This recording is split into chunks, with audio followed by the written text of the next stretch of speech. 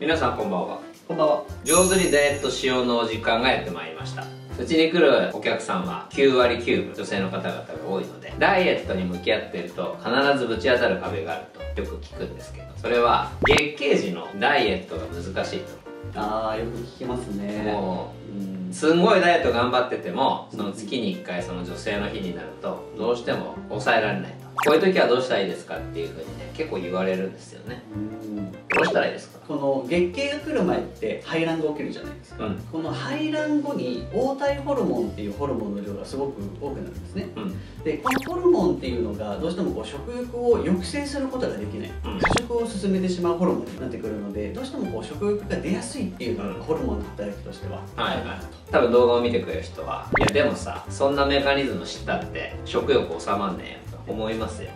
困ってますよ。どうしたらいいですか？食べ物を上手に付き合っていくという、月経前から食べていくといいような栄養素なんていうのもあったりするので、よく聞くのが甘いものとかお菓子とかを食べたくなるっていうのをよく聞くんですよ。それがだから抑えられると、ダイエットしてる時はうまくダイエットできるじゃないですか、どうして甘いもの食べたくなるんですかね？月経前って排泄がちょっと悪くなっちゃうんですよ、これも黄体ホルモンのせいではあるんですけど、そうすると体の中の塩分の濃度が濃くなっちゃうんですよ。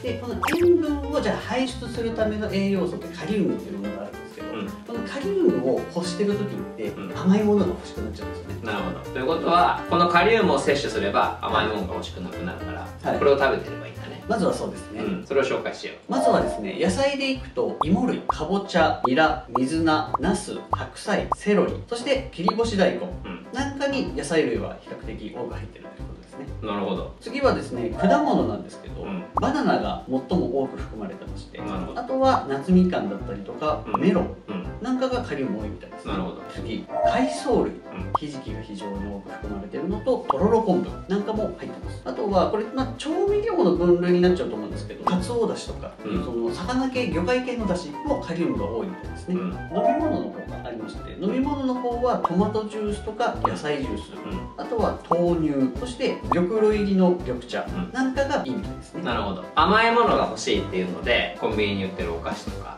そういうのを食べるとやっぱカロリー結構高いじゃないですか。体も冷えるし、余計脂肪つきやすくなるし、だからバナナとか前後で用意して食べてれば栄養的にもいいじゃない。そうですね。それはいいかもね。意外と今紹介した食材とかを食べてれば甘いものを欲さなくなるかもしれないね。そうですね。もう一個、結構お客さんとの会話の中で、女性はそういう月経があるから鉄分っていうのはとても大事じゃないですか。鉄分も絶対的に必要じゃないですか、女性の場合は特に。そうですね。鉄分って何で取れるんだろう？まずはやっぱ赤身のお肉、レバー、あとはビーフジャーキー、魚介類だとシジミ、アサリ、ホタテ、カキなどには鉄分が結構含まれている。なるほど。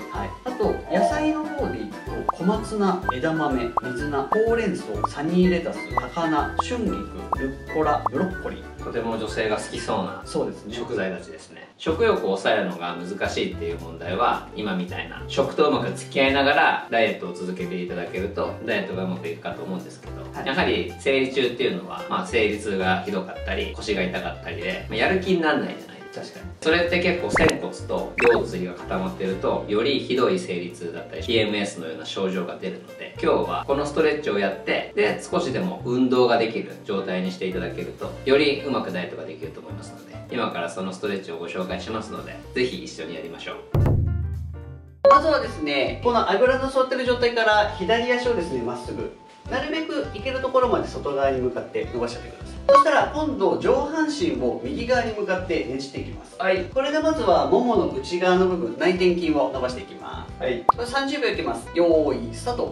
特に足を伸ばして上半身ひねることで、恥骨結合って呼ばれている骨盤の一番近いところ、芯の部分ですね、そこの内転筋基支部が伸びてきますので、ここが柔らかく動いてくるようになると、仙骨とあとはそこに関わってくる腰椎の動き、そういったところが良くなりますので、じんわりここをしっかり伸ばしていきます。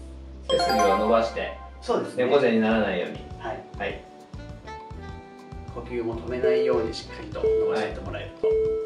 はい、OK です。では足を入れ替えてもらって、右足を伸ばして上半身左にひねります。では30秒いきます。よーいスタート。結構硬いんです。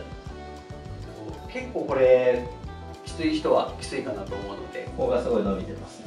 なのでこの足を広げる角度というか位置を調整してもらえるといいかなと思うので、あまりこうきつすぎる人は大きく足は開かなくて大丈夫なので。これ意外と地味に結構その腰椎と仙骨の引き剥がしができてます、特に本当にこの仙骨と恥骨結合の動きがね連動してきますので、はい、はい、OK です。今度はですね、右足を左のももの外側まで持っていきます。こういう感じで、この膝が立つ状態になるので、あとは膝を抱えちゃいます。これでお尻を伸ばします。では30秒いきます。よーいスタート。今度はお尻の大きい筋群ですね、大臀筋であったりとか、あと座骨結節のあたりを伸ばしていきますので、そうすると恥骨結合からの動きの連動で仙骨とあとは腰仙関節の動きが良くなっていきます。恥骨結合って言われてもちょっと難しい。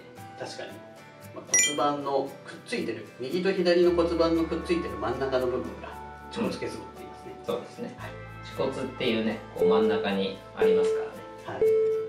はい、OK です。では今度足入れ替えてもらって同じく伸ばします。よーいスタート。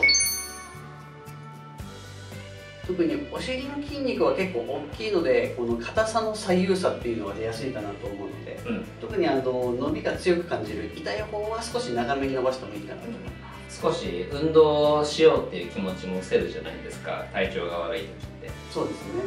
このぐらいだったらなんとかギリギリできるかなと思いますので、ぜひやってください。なるべくこう無理のない範囲でやってほしいです。はい、OK です。今度はですね、あぐらの状態で右足を左のこうももの上ぐらいに置いちゃいます。そのまんま上半身前に倒していきます。いけるところまでで大丈夫です。これを30秒いきます。よーいスタート。同じく臀筋のストレッチになるんですけど、さっきの膝を抱える動きよりも少し強度が強めなストレッチになってきますので、倒れる角度によって結構きつめな、そうですね、いけるここぐらいの人と、もうこうやっておでこついちゃってもいける人がいると思う。なのでちょっとここの強度に関してはちょっと自分で度合いを見ながらですね、やってもらえるといいかなと。はい、OK です。では今度足を入れ替えてもらって、同じく前に倒れていきます。では30秒いきます。よーいスタート。これもさっきの膝抱えるのと同じですね。こう硬さによって少し感じ方が違うかなと思うので、硬い側余裕があれば少し長めにやってあげるぐらいがいいかなと思います。骨盤周りが脂肪多い人いるじゃないですか。大転子あたり、多分そういう脂肪が多い人ってどうしてもこの今伸ばしてる骨盤周りの筋肉が硬いと思うんですよ。そうですね。だからこれ結構できない人多いんじゃないかと思う。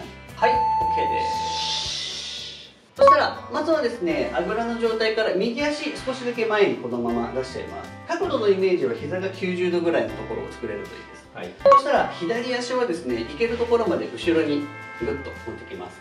そして上半身を前にぐーっと倒していく。イメージはおでこを足の方にくっつけるようなイメージですね。これを30秒間やっていきます。